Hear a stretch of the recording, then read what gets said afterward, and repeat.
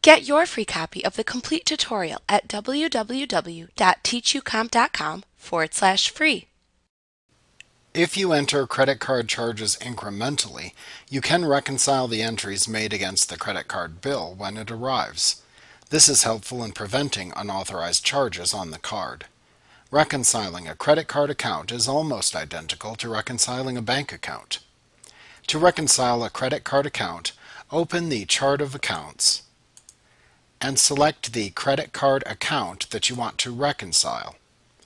Then click the Activities button in the lower left corner of the Chart of Accounts window and select the Reconcile Credit Card command from the pop-up menu.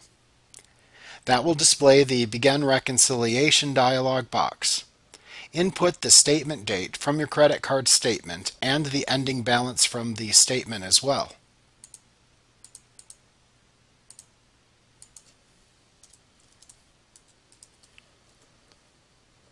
Enter any finance charges you accrued, the date that they were accrued, and the account you used to track those charges.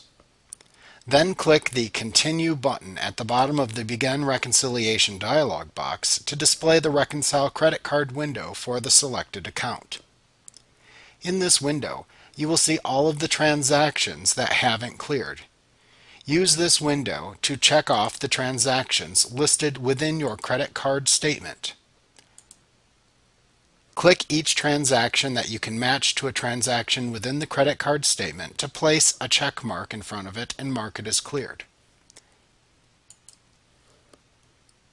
When you are finished, the difference shown in the lower right corner should be 0.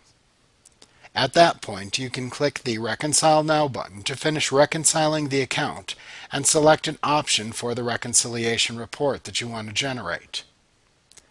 After reconciling a credit card account, QuickBooks lets you pay all or part of the balance due by taking you immediately to either the Write Checks window or the Enter Bills window, depending on which option you select within the dialog box that appears. The bill or check will already be set to the credit card account. The amount due for the credit card will also be entered already. You just need to select the name of the company to whom you pay the credit card balance and then either print the check or save the bill.